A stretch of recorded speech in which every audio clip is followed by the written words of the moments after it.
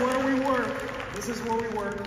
What an amazing year it was, and we have a lot of incredible things to talk about. And I just want you to know that I'm up here without a net. There are no scripts, there's no teleprompter, and I've got a lot of things to cover, so let's get started. Amazing is this is completely liquid cooled, and by liquid cooling it, we can compress all of these compute nodes into one rack. This is the big change of the entire industry.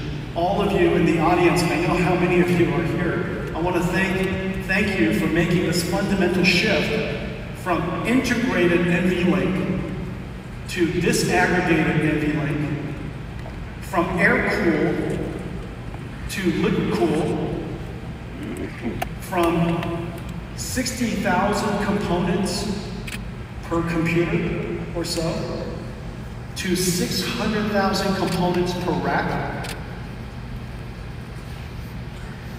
120 kilowatts, fully liquid cooled, and as a result, we have a 1 exaflops computer in one rack. Isn't it incredible?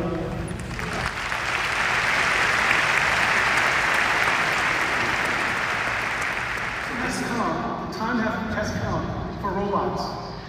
Robots have the benefit of being able to interact with the physical physics. Verifiable physics results.